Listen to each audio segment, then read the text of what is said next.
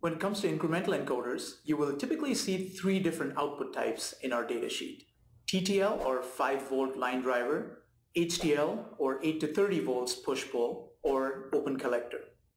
TTL line driver stands for transistor logic, which basically means for any input voltage, you will get the output as either 0 volts when in a low state or 5 volts in a high state. HTL push-pull can be a sinking or sourcing output, which basically means that for a low state, you will get close to 0 volts, or in a high state, the output voltage will be the same as the input voltage. For example, for a 24 volt input, you will get a 24 volt high output signal.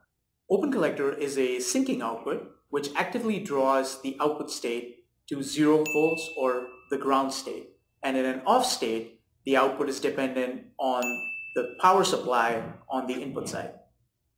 In other words, if the output is connected to a device where the supply is 24 volts, then in the off state, the output will be 24 volts.